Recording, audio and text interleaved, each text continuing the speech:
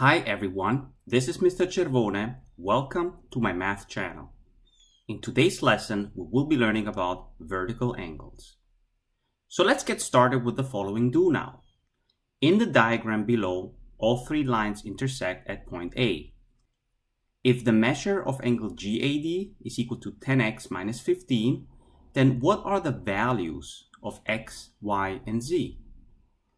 Notice that in this particular problem here, we do not know anything about the relationship of vertical angles.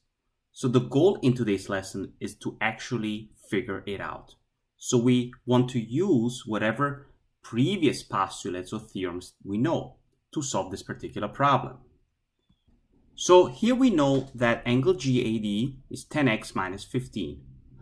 We also know that the measure of angle EAC is equal to 7x plus 21. Where did we get the 7x? Well, we're just adding up the 3x over here and the 4x. And we add also the 21. Why am I looking at this particular angle, angle EAC? Well, let's look at the following here. We know that angle EAC and angle CAD, this one, they're a linear pair, right? So that means they're supplementary. But we also know that angle GAD and angle CAD are supplementary, correct? So basically we have the following. Let's write this down. So we know that angle EAC and angle CAD are supplementary. We also know that angle GAD and CAD are supplementary. Why are they supplementary? As you remember from one of the previous videos, the reason is if the exterior sides of two adjacent angles are opposite rays, then the angles are supplementary. Now, what does that mean when you have two angles that are supplementary of the same exact angle, right? So here, that's the angle that they share. It's the same exact angle. Well, we also know that in this case, angle EAC and angle GAD must be congruent. So therefore, angle EAC is congruent to angle GAD. Because if two angles are supplements of the same angle, then the two angles are congruent. Now, the fact that the angles are congruent also means that they're equal in measure. And we know that's true by the definition of congruent angles. Now, all we need to do is substitute these angles in terms of x and solve for the value of x as follows. 7x plus 21 is equal to 10x minus 15 by the substitution postulate. Then we can say that 3x is equal to 36. And finally, x is equal to 12 by the division postulate. Okay, so we just figured out the value of x. How about y and z? Well, we know that the measure of angle GAD is equal to 10x minus 15. So let's substitute x equal to 12 and see what we obtain for the measure of angle GAD. So here we obtain a value of 105 degrees for the measure of angle GAD. And again, we just substitute it here. We also know that the measure of angle GAC is equal to the measure of angle GAD plus y by the partition postulate. Then we substitute to obtain a value of y is equal to 75. Now, how do we find the value of z here? Well, let me erase this really quick here so you guys can see better. So to find the value of z, we can now look at this entire angle here, which is angle BAF, right? We can figure out the value of the measure of angle BAC because we know that the x value is 12, right? So if we multiply 4 times 12, we obtain 48 degrees, okay? We also know the value of y that we just calculated, which is 75 degrees, okay? So all we need to do is figure out how many degrees that is and divide by 3, okay? How do we do that? Well, we add it up and subtract it from 180. So again, here we have angle BAC is 48 degrees, angle CAD is 75, and we can find the angle DAF, which is 57. So how do we find Z? We simply divide 57 by 3 to obtain 19.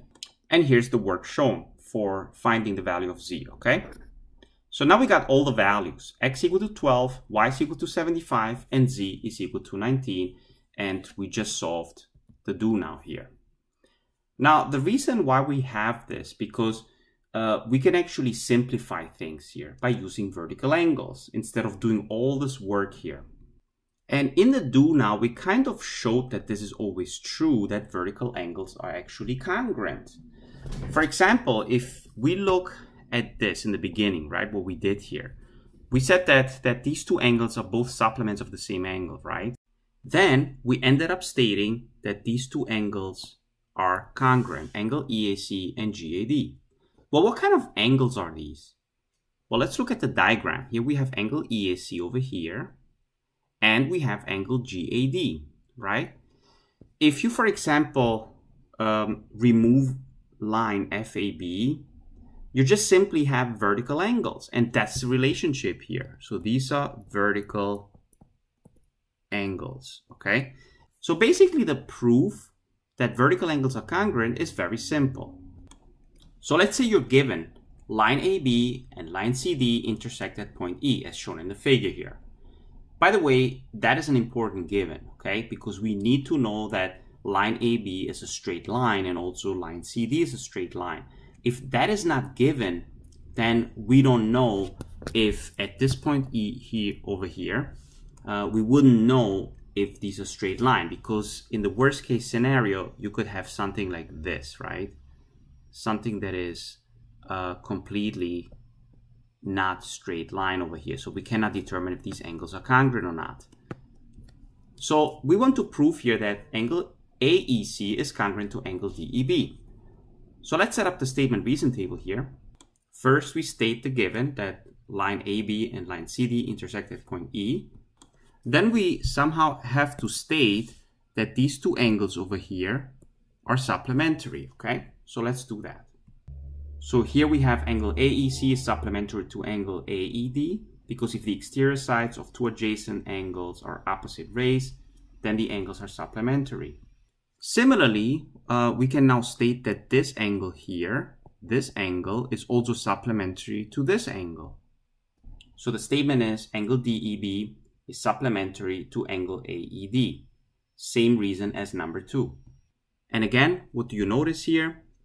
Well, we have in step 2 that AEC is supplementary to angle AED. And in step 3, we know that angle DEB is also supplementary to angle AED. So they're both supplements of the same angle, and therefore they must be congruent.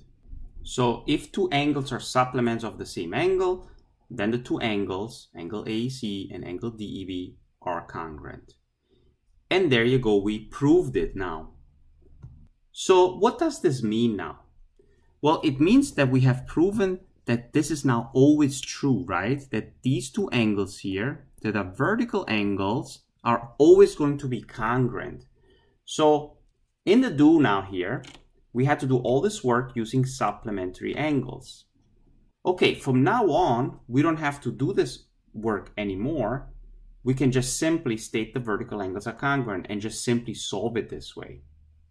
And going back to the diagram here, it also means that the other pair of vertical angles are also congruent, okay? So we can say that these two are congruent as well. And that can be also proven in a very similar way.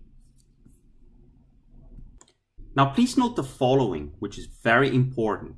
There is a difference between the definition of vertical angles and the theorem pertaining to vertical angles.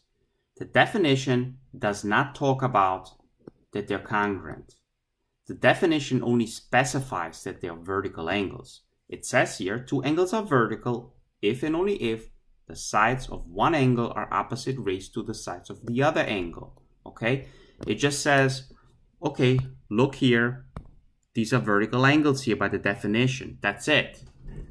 Now, if you want to state that they're vertical and they're congruent, well, first you use the definition, but then you need to use the theorem and says, you know what? These are not only vertical, but they're also congruent according to the theorem, okay? Also very important in a statement reason table, do not just write a vertical angle theorem and that's it. Such a thing does not exist. You need to write out the entire conditional statement, which is if two angles are vertical angles, then they're congruent. So I hope you see what I'm getting to this, that first you want to define vertical angles, and after you define them, then you can state that they are congruent. Okay, so that's basically it for today's lesson. Again, Thank you so much for watching and have a wonderful day.